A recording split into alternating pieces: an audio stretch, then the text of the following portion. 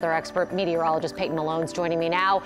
Peyton, where is Ian exactly right now? It is actually back in the water now after passing over the Cape Canaveral area earlier this morning. It is now in the waters. Now, the winds are up to 70 miles an hour, but the deal is the wind field has gotten so big with Ian, and it is still fighting some dry air and shear, so it's not expected to consolidate and come back together very quickly. The core is just too big, but it was likely going to organize some more, and it's on the verge of becoming a hurricane. And again, it is causing pretty big storm surge problems on the eastern coast of Florida this afternoon, off towards Jacksonville and anywhere in between.